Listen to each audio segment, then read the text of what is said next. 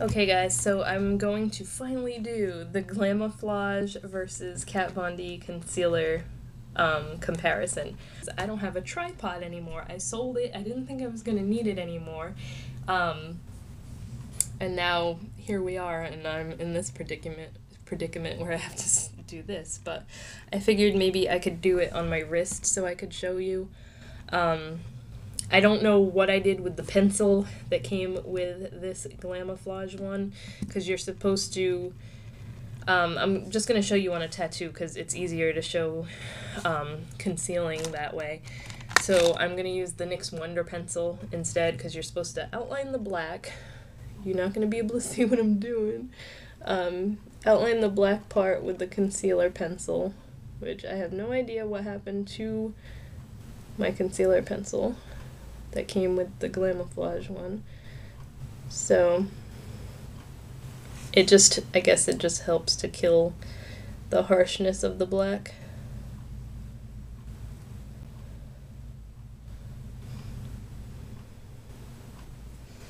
I'm so friggin' pale, even this is too dark for me, and this is like the lightest shade they had.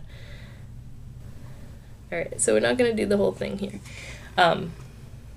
It's just messy and it doesn't have to be neat, but basically helps lighten the black a little bit.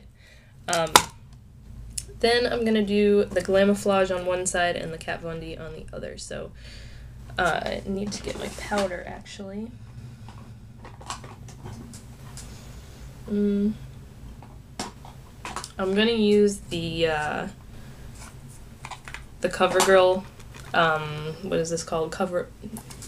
This is not CoverGirl, this is Wet n Wild Coverall pressed powder in Fair, because my friggin' wrist is so light. So I usually, if I use that powder, which is very rarely, I use a mix of the Fair and the Fair Light one, which is this one, just because it matches my skin better. So I'm gonna blend the pencil out a little bit anyways, so it's not all, some of it kind of chunked off on me. I'm gonna take the Glamoflauge one, and I should probably do this with a sponge, but I don't have one right here, so I'm gonna do this half with the Glamoflauge.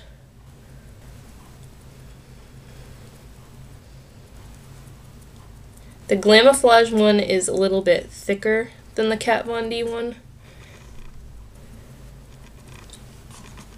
I don't know if it's just because it's been sitting or what, but so I'm going to do what I did in the other video and basically do this, then powder, then do it again, then powder again. So that's what you get with the Glamoflauge right off the bat. It's a very heavy-duty concealer, and it's all over my finger, and I need to clean it. Kat Von D one, same kind of tube and everything. You get 0.71 ounces in the Glamoflauge one, and you get 0.58 in the Kat Von D one. But with both of them, a little goes a long way. So, I mean, I've had this Glamoflauge one forever, and I've barely made a dent in it. So on over here, I'm going to put the Kat Von D one.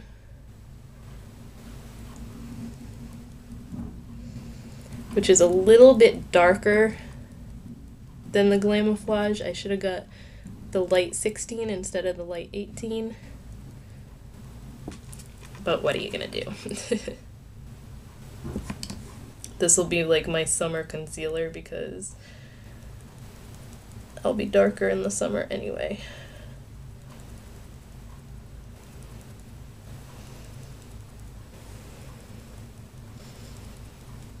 Wow, yeah, it doesn't look this dark on my face. Like I said, I'm really pale on my arms and wrists and everything. You can't tell it's bad on camera, but alright, so this side is the Glamoflauge, this side is the Kat Von D. Like I said, the Kat Von D is a little bit too dark for my wrist, so I'm gonna let them both dry. They do take a little while to dry. It's kind of like my only dislike of using liquid concealers like that. probably edit all this out. Alright, so now that they're basically dry, you can still see through it. It's all gloomy out, but I have my light on, so hopefully you can see. Then I'm going to powder over it, so I'm just going to take, I usually use this one for face powder. This is my EcoTools face brush that already has powder on it from me doing this to my leg, testing it out. So I just get powder on the brush and then tap it, just because I don't want to be disturbing it if it's still not completely dry. And using this lighter color powder is going to help the fact that this is too dark. My concealer's too dark. It helps it blend in better. And of course sets it so it doesn't start smearing. So there it is with one layer of concealer and one layer of powder. Pretty much if you split my wrist in half, this is the Glamoflauge side and this is the Kat Von D side. So you can still see through it, but it's doing a pretty good job so far. Like I said, they're pretty comparable, so if you don't want to spend the 25 bucks on the Kat Von D one, this one for like $6 I think it is it 6 or 8? Is just as good. So, going to go in again. I'm going to put a dot of the Glamoflauge on this side and a dot of the Kat Von D on this side, so you see. And then I'm just going in with my finger again.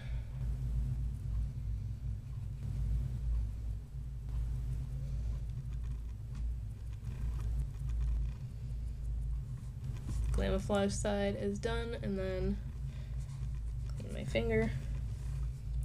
The Kat Von D side.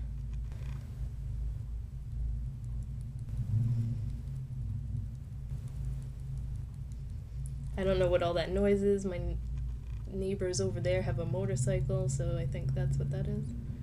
Yeah. So now you pretty much can't see anything with the second layer, and then I'm going to powder over it again just to set it. And I did this to my ankle the other night. I left it on. I want to say I've slept with it on because I wanted to test its staying power. Slept with it on, and then I took a picture of it the next afternoon, and it was pretty worn off. So I mean, depending on how long you are going to wear this for, you usually, if you're going to cover a tattoo, you want it to stay on and not smear. I would say if it was just like for an event or something that you want to cover the tattoo for, it'll be fine throughout the night. Because, I mean, I slept with it. It was rubbing against the sheets and everything, and there was still product on it in the morning. And it didn't start really showing through until later that day. So, like, 24 hours, yeah, it pretty much lasted. So, ew, it looks really dark on the bottom. Put some more powder there.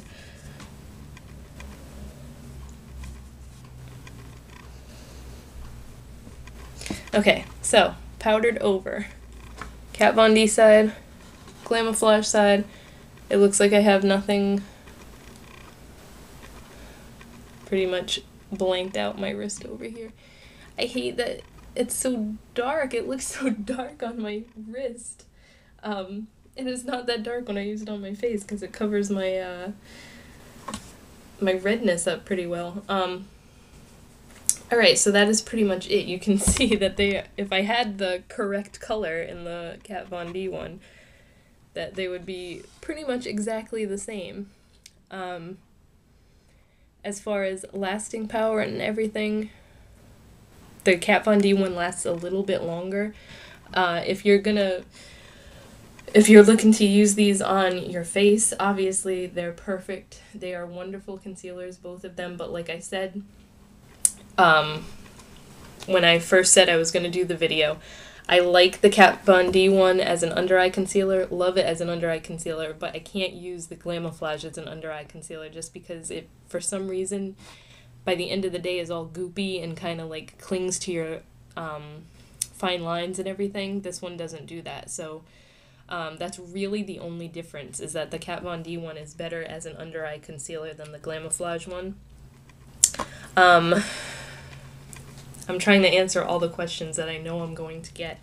I'll insert the picture of that I took of my ankle after I wore it for like 24 hours, so you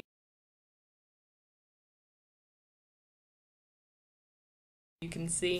But keep in mind that that was after sleeping and rubbing against the sheets and everything, so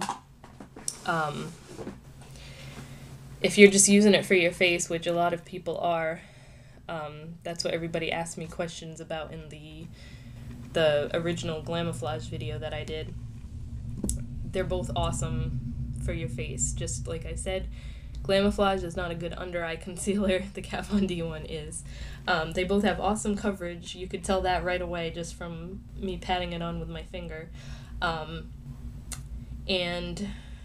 the Kat Von D one doesn't need to be set as much as the Glamoflauge one does, because they both take a decent amount of time to dry, which sucks, but the Kat Von D one, once it sets, it sets. The Glamoflauge one kind of wants to rub off if you don't set it with a powder, so that's another difference.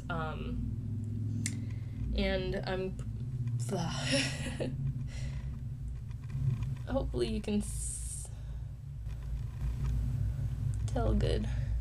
It like, oh man, I hate how dark it looks on this side. Like,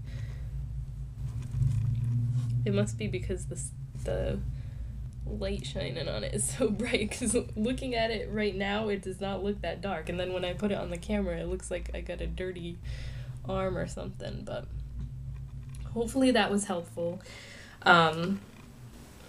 Hopefully it'll save you guys some money, because you'll just get the Glamoflauge one and not pay $25 for the Kat Von D one like I did.